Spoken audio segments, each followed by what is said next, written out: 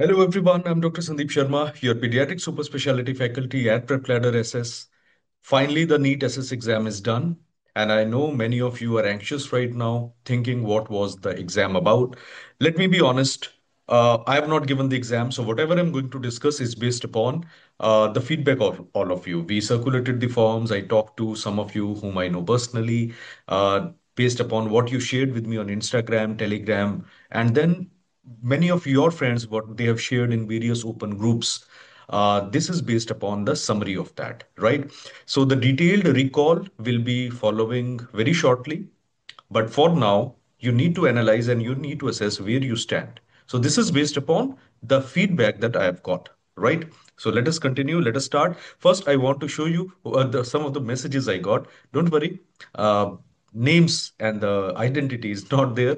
It is just that these messages will give you an idea how people were feeling in this exam. So first of all, exam summary based upon feedback. If you have a look, so there is somebody who's mentioning, sir, today's exam was tough, full of genetics, nephro, clinical scenario. Biostats came, which is very atypical for NEET SS, and somebody made silly mistakes, but understand silly mistakes everyone makes. Even I make right now also while teaching sometimes. We always, till we are alive, we keep making those silly mistakes in our professional life, in our personal life. So it's okay. It's a part of the game. Uh, and yes, Alagiri syndrome came, Down syndrome came, and somebody saying, I regret not doing Nelson Part 1 properly, not revising PrepLadder super specialty notes. Okay, it's okay. Till the exams results are out, let us not regret a bit. Second scenario, a second message is everyone saying question paper was tough. I'm confused. There is somebody who had got 500 plus rank last time, but it was really bad compared to the previous exam, according to them. Part A was the hardest, another student said. Another student said that it was difficult paper compared to last year. And this is somebody who has just finished his MD Pediatrics. All these people who have messaged, I know them personally, and they are all excellent students, excellent, good students. So if everyone is saying the same, then it means the paper was on the tougher side. And a lot of clinical questions, a lot of case scenarios, I felt nephro was asked more. So this is the summary based upon some of the messages, only some of the messages I'm showing. Then based upon these messages, how the exam went about. So overall, it was a tougher paper compared to the previous 2 to 3 NEET SS exam. I would say in the last 5 years, this was one of the toughest NEET SS pediatrics. And let me tell you, it is not just NEET SS pediatrics part. My fellow colleagues have told me that even the medicine NEET SS, I'm not sure about the surgery part, medicine NEET SS also, it was atypical. There was a lot of environmental questions over there. Biostats made a entry into that NEET SS also. So it was, maybe examiners decided, let us up the game this time. So it was kind of universal in both the pediatric group as well as the medicine group. Sticking to the pediatric group, you had more genetics and syndromes, more general pediatrics. Of last couple of years, the weightage of general pediatrics and genetics had gone down a bit, but now it is back in the game. It's like, Virat Kohli coming back into form. Nephrology is back. Inborn errors of metabolism was there. Neonatal scenarios were more than before. Then students said there was relatively less immunology, rheumatology, and endocrinology. Yes, there was diabetics. Yes, there was a congenital adrenal hyperplasia. There was a GDM question. But apart from that, generally we are getting 7, 8 questions from each. At least in the previous NEET assess, this time it was on the lesser side. And CVS, Pulmo, GI, Neuro were as before. Similar weightage was there.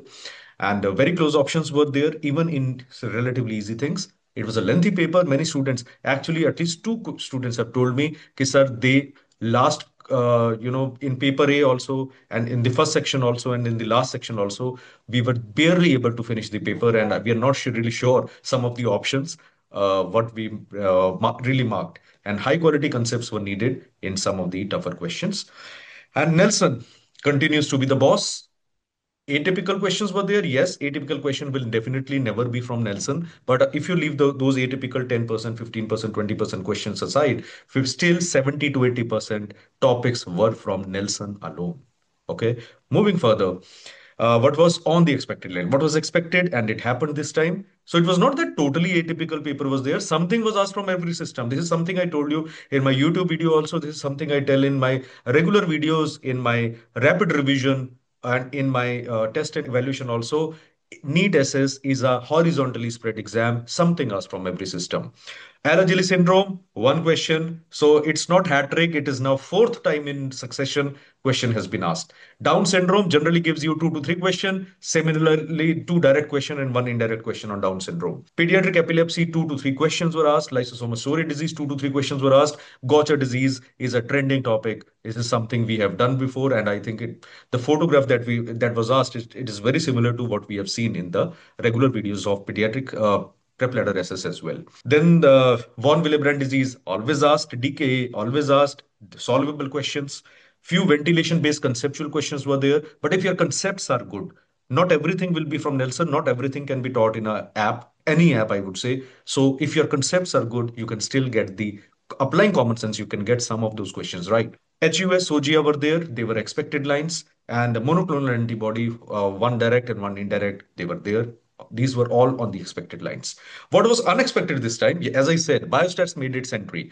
If you have done your thesis well, and if you know just a bit, and at in pediatric, in super specialty prep ladder SS, we have excellent videos made by our PSM faculty.